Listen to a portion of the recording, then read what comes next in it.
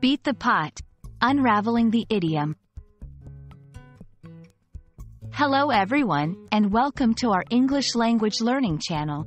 Today, we're going to dive into the colorful world of English idioms, specifically focusing on the phrase, beat the pot. This idiom is not just a literal expression but carries a deeper, metaphorical meaning. So, let's explore together what it means and how you can use it in everyday conversations. At first glance, beat the pot might conjure up images of someone hitting a cooking pot. However, in English, this phrase is an idiom used to describe the act of avoiding the main issue or talking around a subject without addressing the main point. It's akin to beating around the bush, but with its unique flavor. Understanding an idiom often involves a peek into its history. The phrase, beat the pot, is believed to originate from older times when people would literally beat pots and pans during celebrations or to gather attention. However, in the context of conversation, it implies making noise or a fuss without actually addressing the main subject, much like the distracting sound of a beaten pot.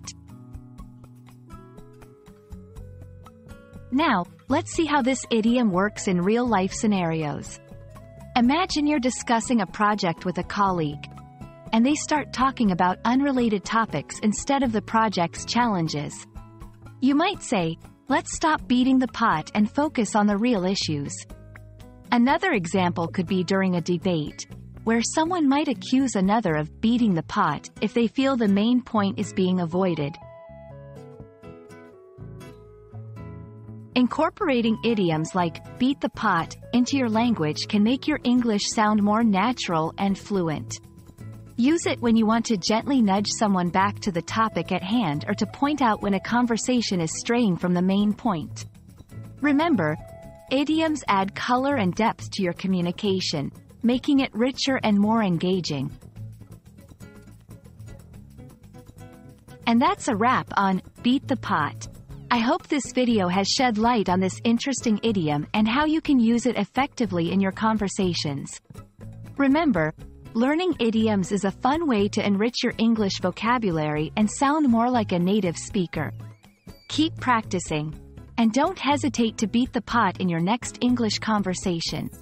See you in our next video.